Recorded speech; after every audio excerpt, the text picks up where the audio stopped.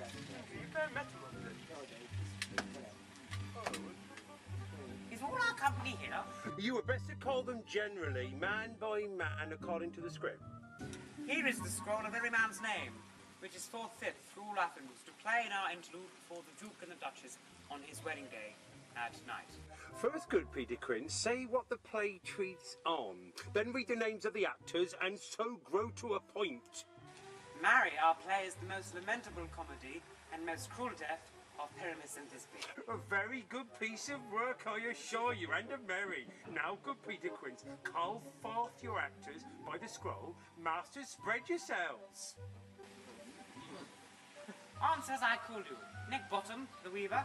Ready, name what part I am for, and proceed. You, Nick Bottom, are set down for Pyramus. What is Pyramus, a lover or a tyrant?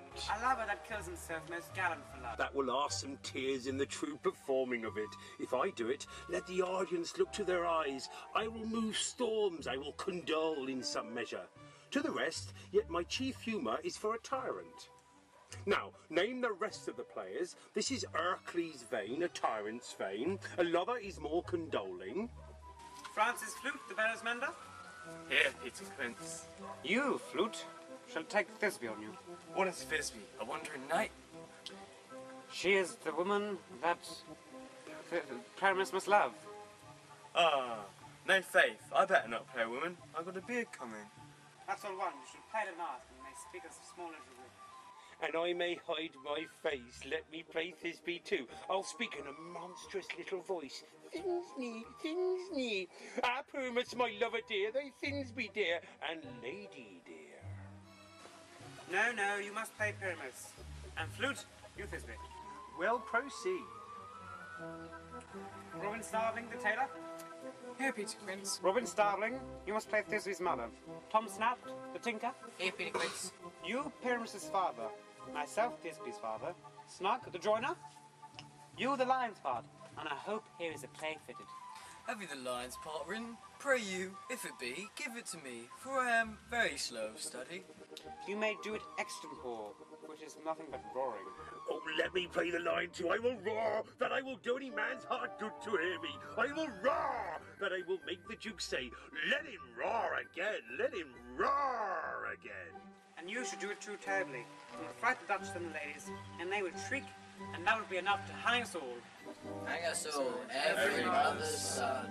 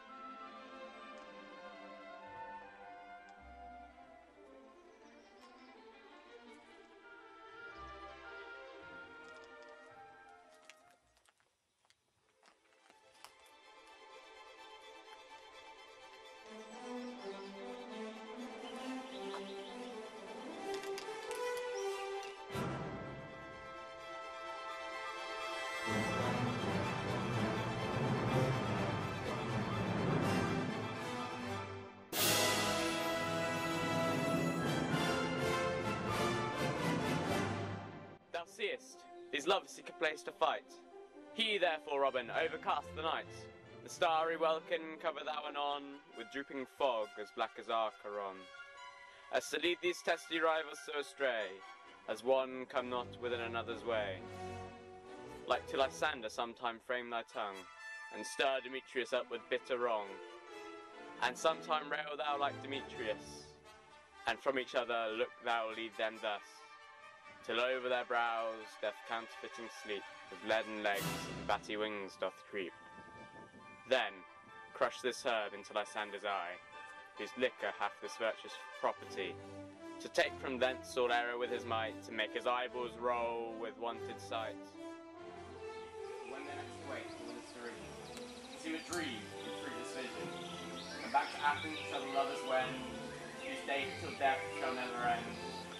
While I'm said to be employed, I'll to my queen and beg her Indian boy, and then I will her tongued eye release from monstrous view, and all things shall be peace. My fairy lord, this must be done with haste, for night's swift dragons cut the clouds softly up fast, and yonder shines Aurora's harbinger, at whose approach one ghost wandering here and there, troop home to churchyards, damned spirits all. But we are spirits of another sort. I, with the morning's love, have oft made sport. Like a forester the groves may tread, even till the eastern gate all fiery red. But notwithstanding, make haste and no delay, for we may effect this business yet ere day.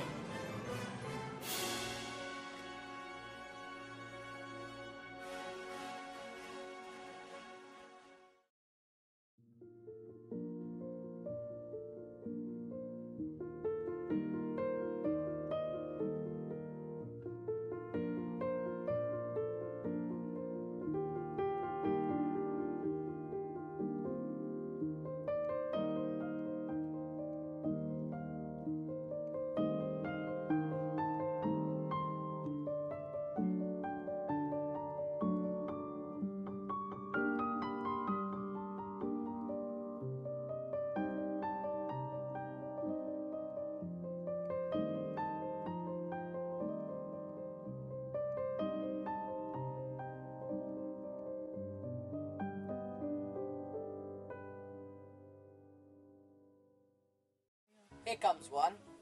What art thou, proud Demetrius? Speak thou now. Here then, Jordan ready, where art thou? I'll be with thee straight. Follow me then, to the ground. Lysander, speak again. Thou run away, thou coward. Art thou fled? Speak, in some bush, where doth thou hide thy head? Thou coward, art thou bragging to the stars, telling the bushes thou lookest for wars, and wilt not come? Come, recreant, come, thou child. I'll whip thee over the rod against the fire, and draw the sword for thee. Yea, art thou there? Follow my voice, we'll try no matter, dear.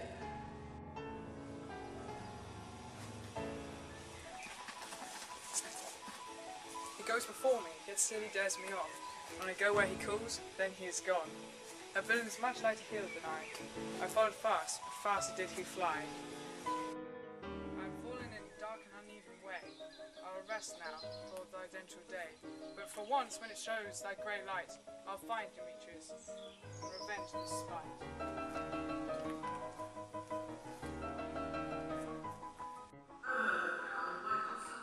Abide me if thou dares, for well I wot, thou runnest before me, shifting every place, and darest not stand, nor look me in the face.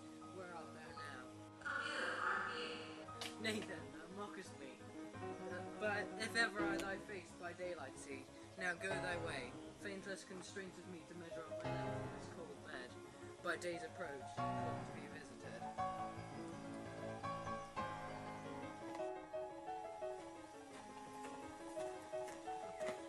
A weary night, a long and tedious night, I beg thy hour shine comfort from the east, and let me lay a while. Yet but three, come one more. Two of both kinds makes up four. Here she comes, cursed and sad. Cupid is a knavish lad, thus to make poor females mad. Never so weary, never so low. I can call no further I go. I will lay me down here till the break of day. Let the heavens shield Lysander if they be right.